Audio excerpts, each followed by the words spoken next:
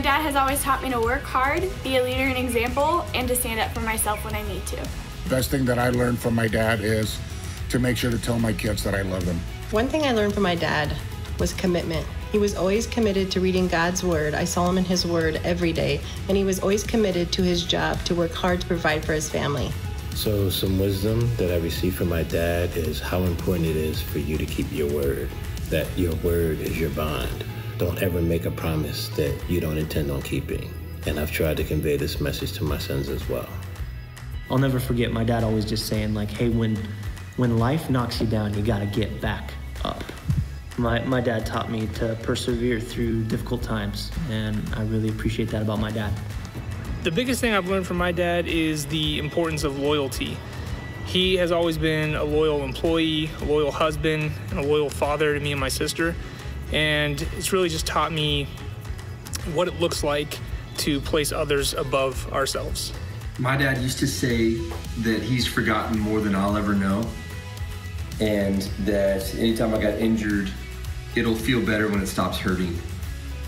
Some life lessons that I've learned from my dad is that meat should always be prepared extra, extra, extra well done. That TPing houses is meant for not enemies, but friends.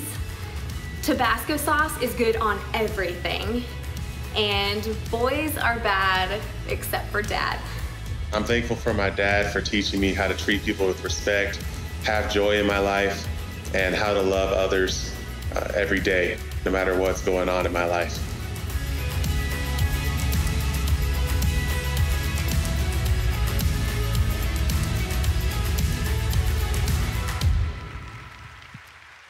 Oh, I like boys are bad except for dad. I'm going to go with that from now on, with my daughters. But hey, to all you dads out there, we just want to say we love you, we honor you. We want you to feel inspired at this church to be all that God has made you to be. And we just have an incredible treat this weekend. Dr. Rick Rigsby is with us as a guest speaker. He is a pastor who for almost 2 decades was also a professor, most of that time at Texas A&M, where he was also the chaplain for the Aggies football team, if there's any Aggies fans in the house on any of our campuses this weekend. But right now, he's the president and CEO of Rick Rigsby Communications. He's spoken to Fortune 500 companies, the NFL, the PGA, and I'm just telling you what the message he's going to give today, I heard him give back in 2017, and when I heard it, I just knew we had to get him to come to CCV, and I promise you there won't be anyone here today that walks away the same. You're going to be challenged to be all that God wants you to be. And so without further ado, would you help me give a huge CCV welcome to Dr. Rick Rigsby.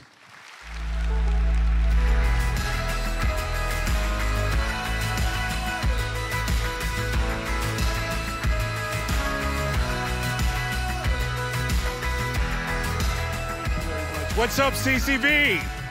How y'all doing?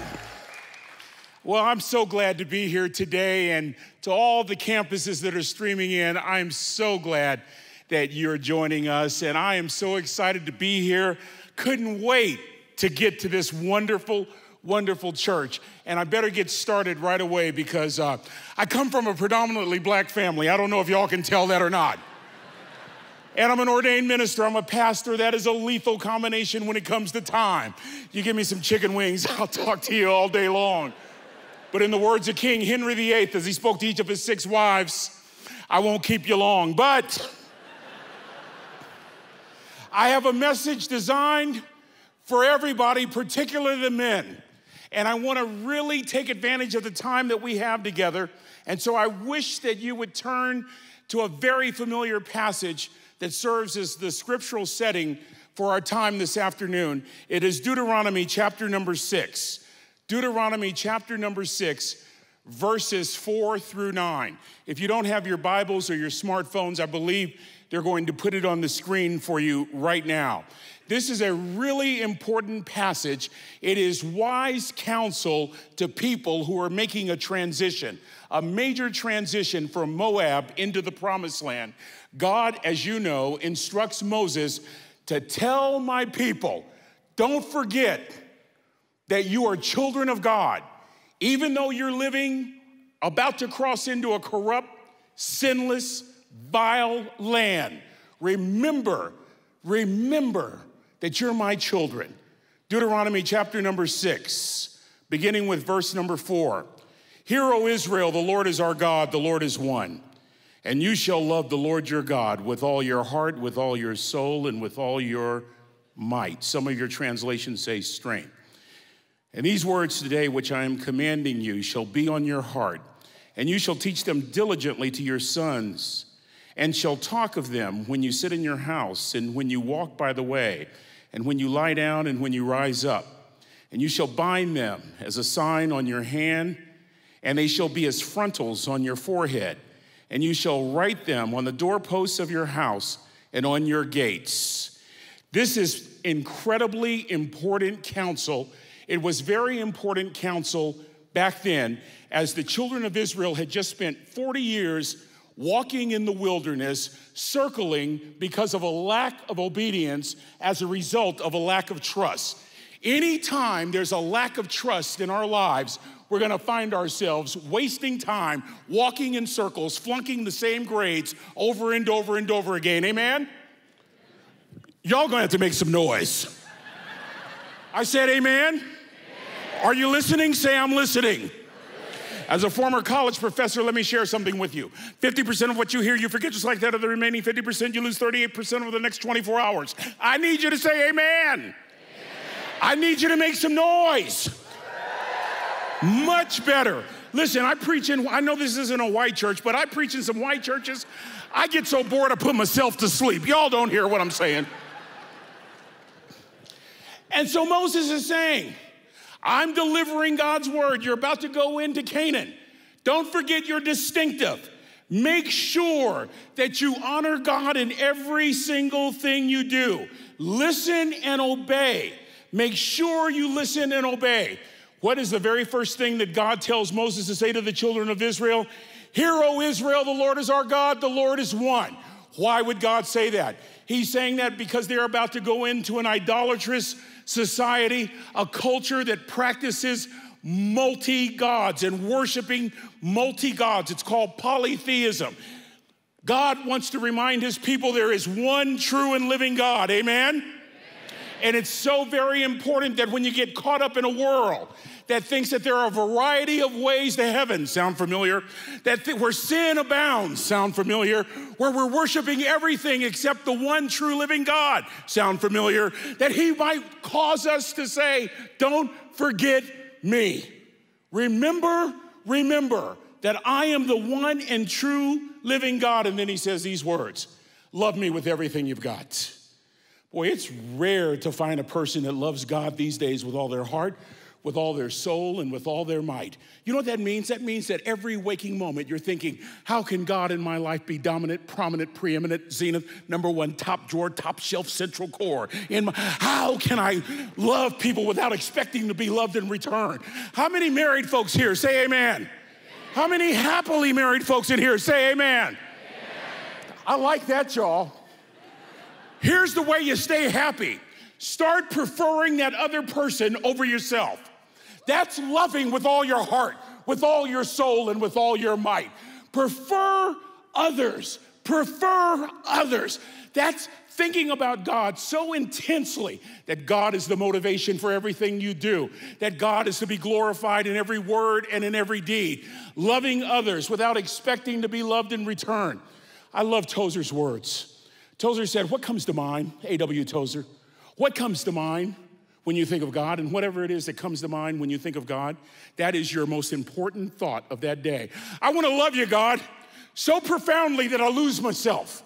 I want to love you, God, in such a drastic way that I think of myself last. I want to love you, God, so much that even if somebody cuts me off on the freeway, I don't cuss them out. I want to love you, God, in such a profound way that if somebody lies on me or if somebody insults me, I will be like a sheep being led to slaughter and keep my mouth closed. Come on, somebody. I'm talking about loving God. God, I want to love you so much that I don't care who they vote for president, I'll still love them. Father, help me to love Republicans. Help me love Democrats. Help me love everybody. Christ belongs to the whole world. God is saying right now, church, We're going through a season of transition. Wake up. We're going through a season of transition. Don't play church. Don't come to church and that's all you're going to do is come sit and get happy and get fat. The Bible says, go, make, baptize, and teach. And he's calling us right now with wise counsel saying, don't forget you're distinctive. We are in some of the worst times in the history of the United States with unrest and division all over the world, especially in the United States of America, where every week it seems as though there's another school shooting, where every week it seems as though there's another bloodbath at work, where every week it seems as though wrong is being turned to make look right. We are entering a critical time where it's getting darker and darker. But how many of you know Isaiah says the darker the day, the brighter the potential for the light to shine? Come on, somebody. God wants us to remember that he is God, that he is the Lord, and that we are to love people who don't look like us, who don't act like us, who don't smell like us, who don't think like us, who don't vote like us. He wants us to love people with everything we've got. I want to tell you something. When you start loving people like that, there won't be any lukewarm Christians in this house.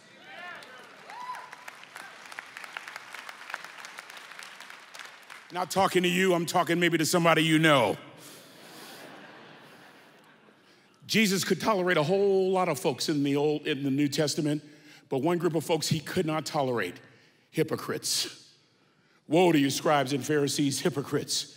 You tithe, dent, and meal, and cumin, yet you've neglected the weightier provisions of the law. You're like whitewashed tombs. On the outside, you appear beautiful, but inside, you're full of robbery and self-indulgence.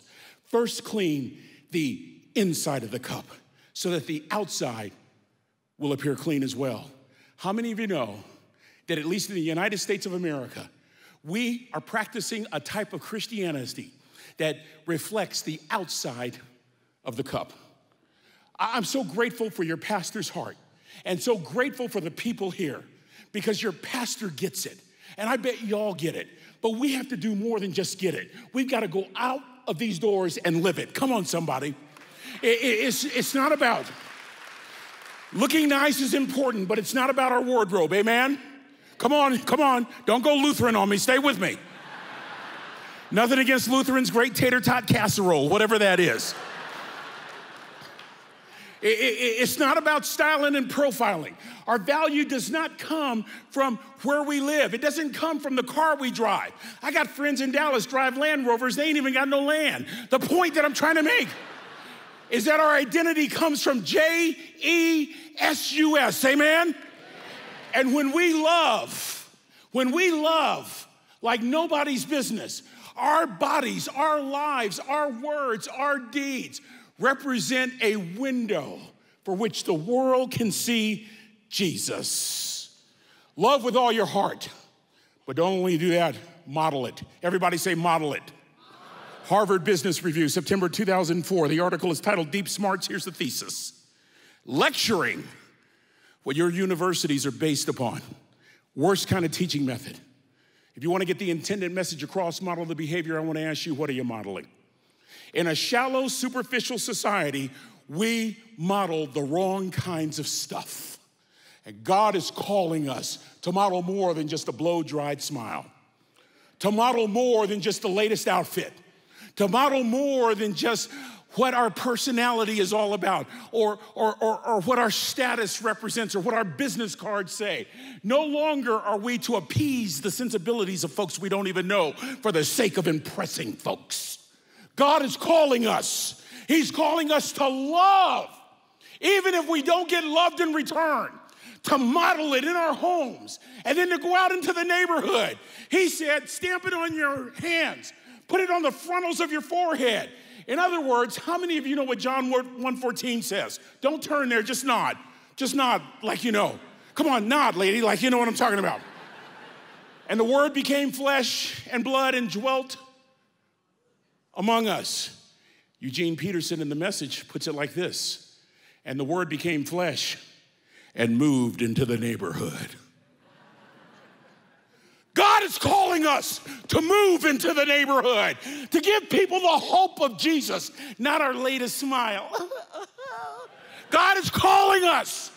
Stop styling and profiling. Stop laughing where it's not funny and scratching where it doesn't itch. The world is dying, and they need what we have. The issue is, are you willing during this time of transition to listen and obey? Hear, O Israel, the Lord is our God, the Lord is one. You shall love the Lord your God with all your heart, with all your soul, and with all your might. Teach your children and grandchildren, then model it. Somebody say amen. Somebody say amen. Amen. My model was the unlikeliest of models. The wisest man I ever met in my life, a third grade dropout. That's kind of oxymoronic, isn't it? Wisest and dropout. Oxymoronic like jumbo shrimp. Oxymoronic like fun run. Ain't nothing fun about it, right? I'm gonna give you one more chance. Oxymoronic like Microsoft Works. Y'all don't hear what I'm saying. Oxymoronic like country music. Come on. Didn't like that one, did you? In fact, I've lived in Texas so long, I like country music now, y'all. I hunt. I fish. I've got cowboy boots, cowboy hats. For years, I drove a pickup truck, y'all. I'm a black neck redneck. Do you hear what I'm saying?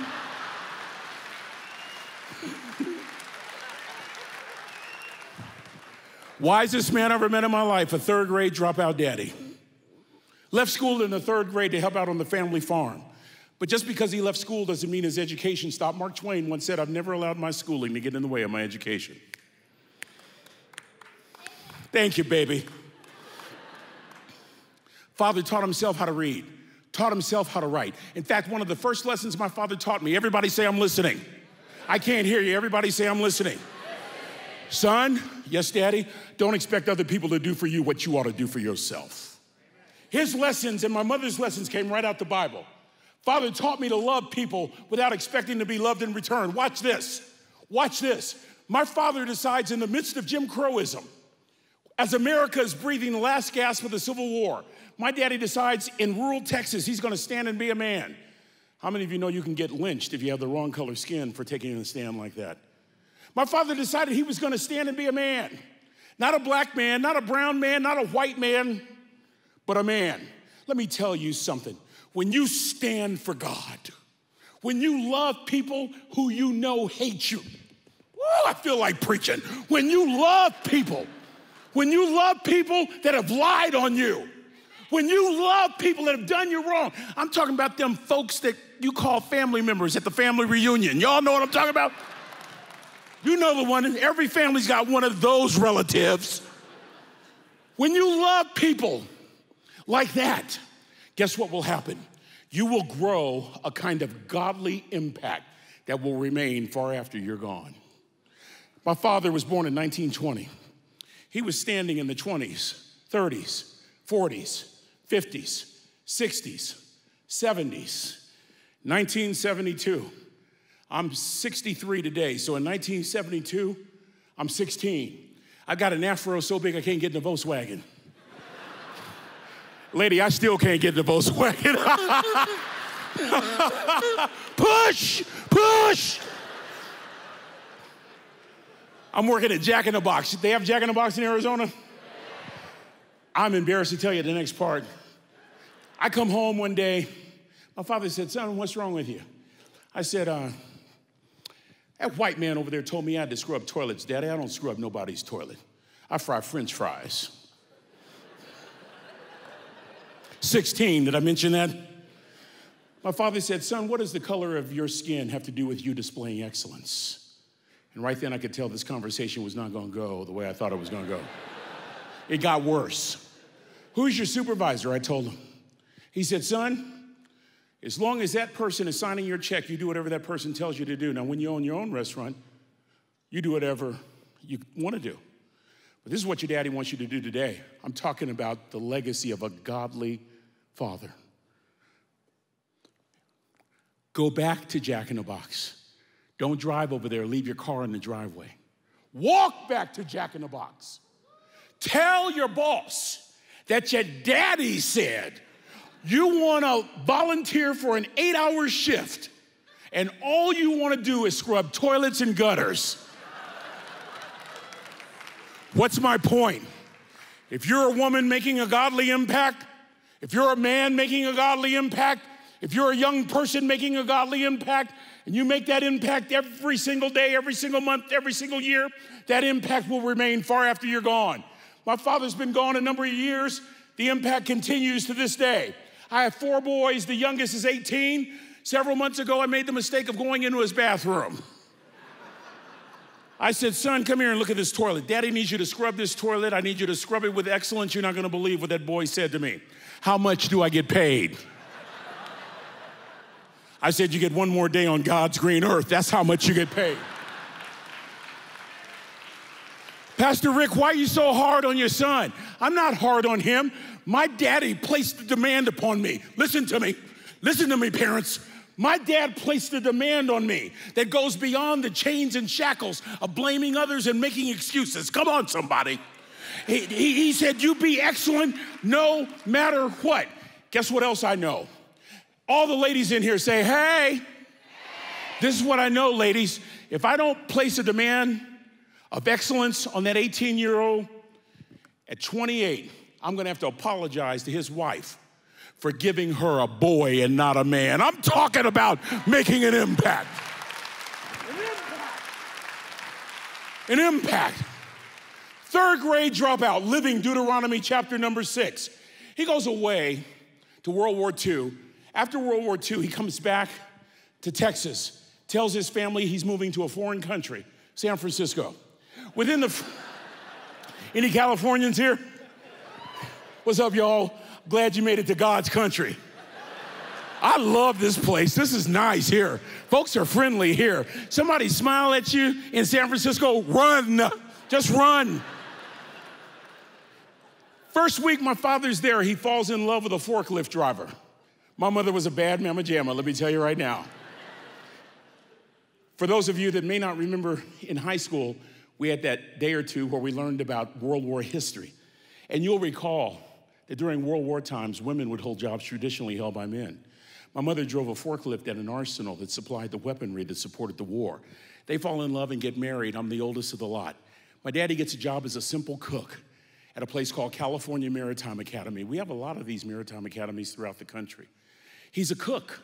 He's on the support staff for a college that in order to graduate, the men and women have to go to sea 3 months out of every year. In a 30-year career at California Maritime Academy, this 3rd grade dropout sails the world 10 times over, learns portions of 5 foreign languages. I have 4 degrees. My brother is a presidential appointed judge in Washington, D.C., retired colonel, United States Army. We're not the smartest ones in our family. God can do anything. God can make up for a lack of education. How many of you know that? God can make up for a lack of experience. How many of you know that? One revelatory moment with God is better than an advanced degree from Harvard. Come on, somebody.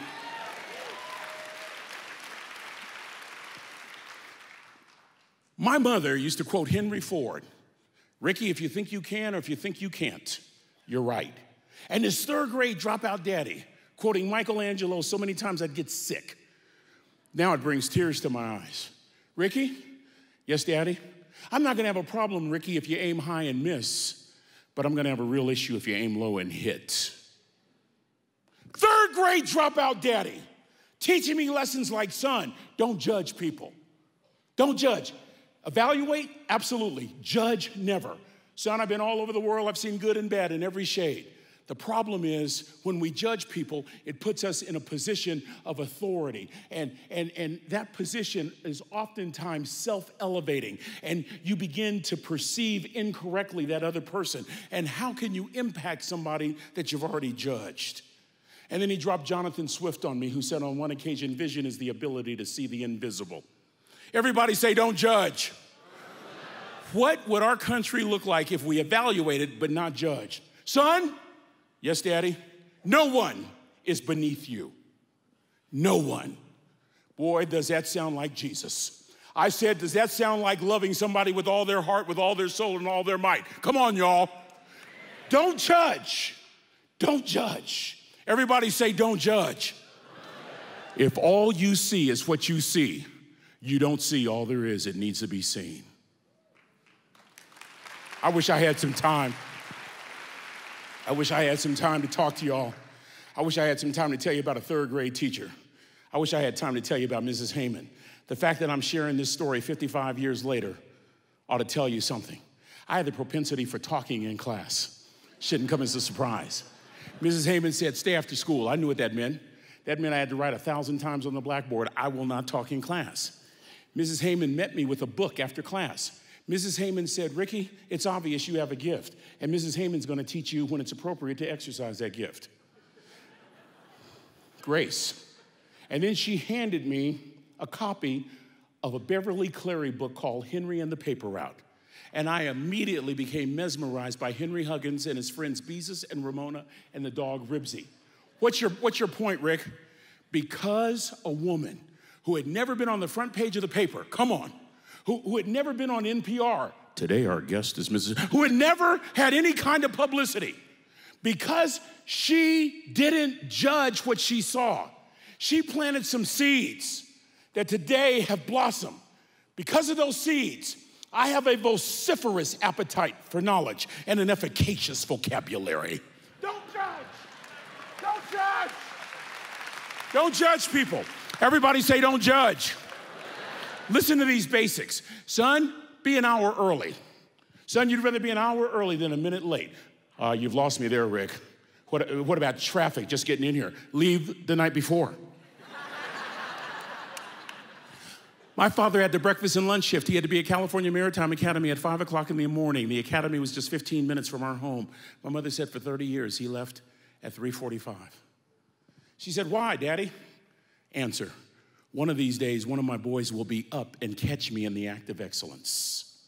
Aristotle put it this way, you are what you repeatedly do. Therefore, excellence ought to be a habit, not an act. Everybody say early. You know what I'm teaching you? I'm teaching you biblical principles designed to get you to love the way that Christ loved, designed to get you to think about what God was saying when he talked to Moses that will cause you to make an impact. If you're a godly man, start acting like a godly man.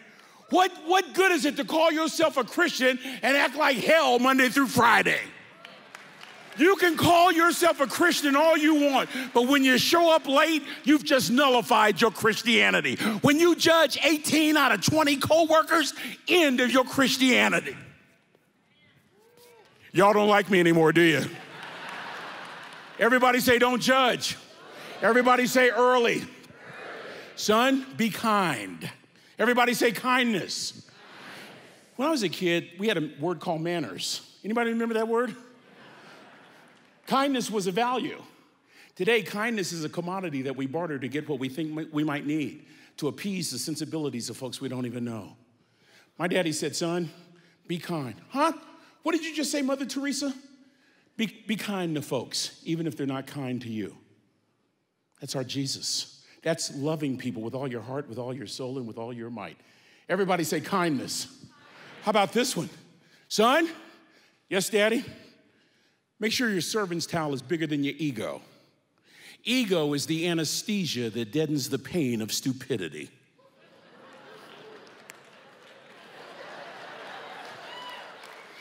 Pride is the burden of a foolish person. Son, make sure your servant's towel is always on display. Why, Daddy? It will remove the chains and shackles from your own sense of self-importance. You can't impact somebody if it's all about you. Son, yes, Daddy, be excellent. If you're gonna do a job, do it right. For all the English teachers, I know it ought to be do it well, but I like the way my father used to say it. I'm thinking of a little boy that grew up in a little town called Lompoc, California. All he wanted to do was play Little League Baseball. His mother couldn't even afford to buy him a glove. He goes into the cupboard and gets a paper bag and turns it into a glove. He finds a tennis ball and throws it against the back of his apartment complex, catches it with a makeshift glove. That's his Little League. Until he eventually plays, and he's good. I mean, really good at shortstop. Gets a scholarship at Cal Poly, gets drafted by the San Diego Padres, helps the St. Louis Cardinals win a World Series. When he was drafted or inducted into baseball's Hall of Fame, here's a portion of his induction speech. I'm talking about Ozzie Smith, by the way. All my life, I've been told what I could not do. I decided to pursue excellence, and I was guided by one motto. Good enough isn't good enough if it can be better, and better isn't good enough if it can be best. Translation, let your light shine in such a way that men will see your good works and glorify your Father who's in heaven. You want to make an impact? You really want to make an impact? You take this word at its word. Ask God to give you ears to hear. What does that mean? A hearing heart. And he will instruct you as we go into this transition. I really lived for myself for 40 years of my life, and I have nothing to show for it. And I had every advantage. I was one of those preachers that preached, but I didn't know God. But there was an event in my life that changed everything. It started back in the 70s. It was in the 70s when I met the finest woman I've ever met in my life. Back in my day, we'd have called her a brick. Oh, y'all know what I'm talking about. So it's after a football game, and we're at this dance, and I find out her name is Trina, and I'm just in love. The problem is about 200 other guys were in love.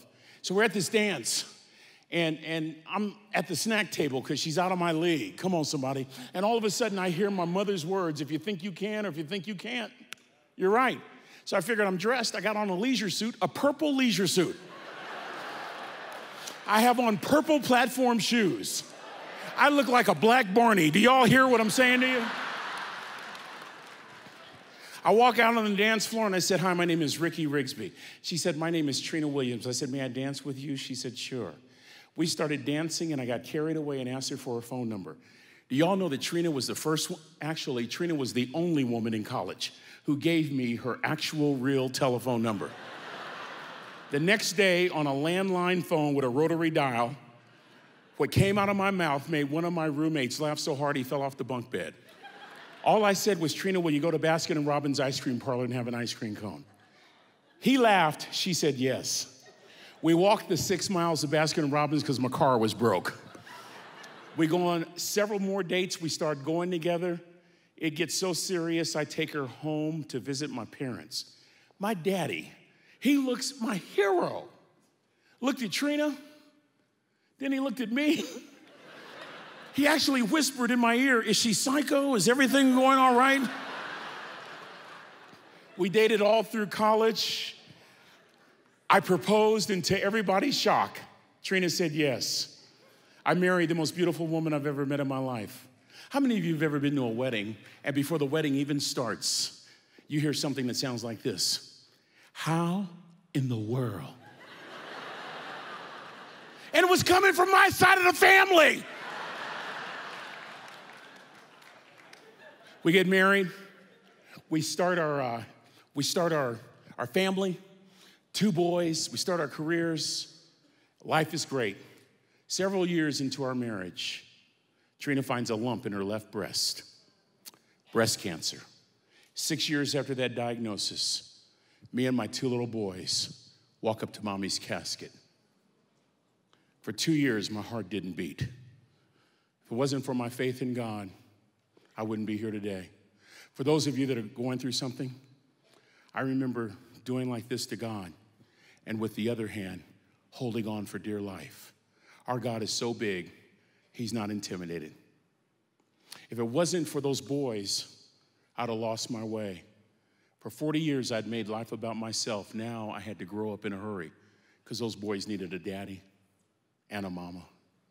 But guess whose words on earth blessed me and helped me more than anybody else's? That 3rd grade dropout daddy. One more lesson to teach me before he would die. The classroom for this lesson was a funeral home. The chalkboard was a casket, my wife's casket. And at that casket, I found my daddy crying. And he sobered up and he said 3 words that changed my life.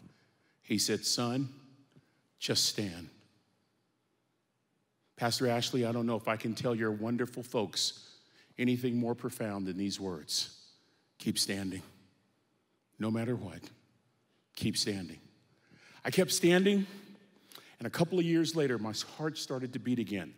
I'm speaking again. And in the middle of one particular speech, I spot the finest woman I've ever met in my life. My friends can't believe it. 2! First thing Janet did was she adopted my little boys, fulfilling Trina's last wish that her babies not go through life without a mommy. Then we had more kids, boys. Chuck, show this picture. This is my family today. And I'm showing you this picture for one reason. I'm showing you this picture for one reason.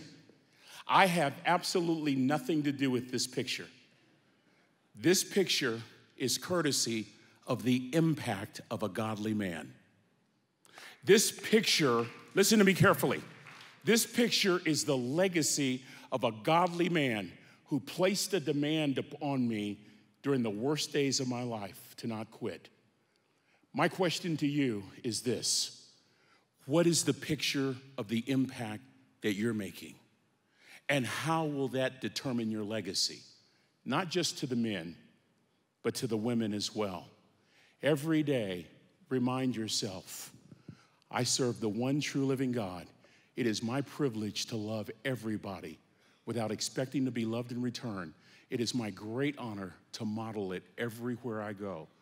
That's the impact of a godly man. And if a godly man showed me what a man looks like, a dying wife taught me how to be a man. 2 days before Trina died, no hair because of chemo, a tummy that pooched out because of a liver not working. She weighed 80 pounds.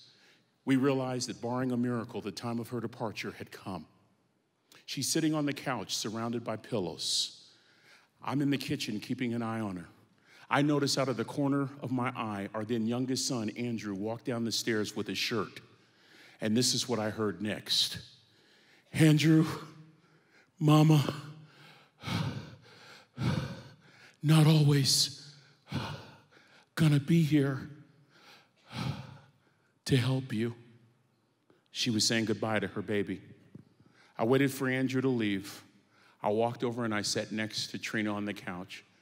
And without her breathing labored at all, as clearly as I'm talking to y'all right now, these were some of my wife's last words to me. Ricky, it doesn't matter to me any longer how long I live. What matters to me most is how I live.